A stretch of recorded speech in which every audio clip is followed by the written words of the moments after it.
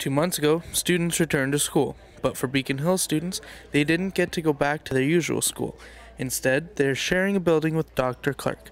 And so far, just over 2 months in, Beacon Hill Principal Garrett Tabay says everything is going well. Our kids are so good.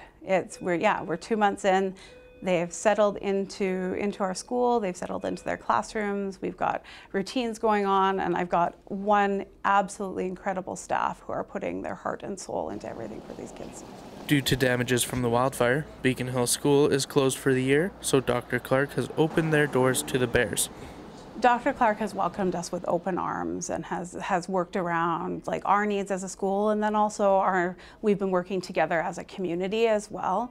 And the district as well has been overwhelmingly supportive in ensuring that we are able to maintain small classroom sizes, and then also so that we are able to kind of maintain our school identity as well within these walls. Everyone listening, please, so we can get started.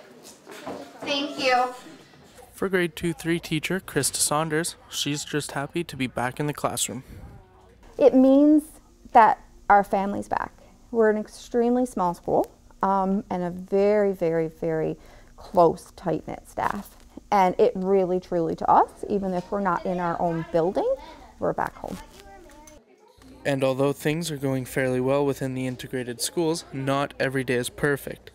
Along with assistance from district office and counselors, the students of Beacon Hill are adjusting well to their new temporary school, and a large part of that is due to the staff of Beacon Hill.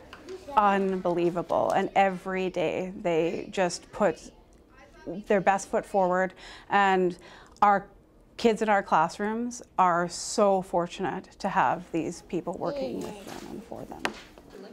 For Go, I'm Ben Blanchette.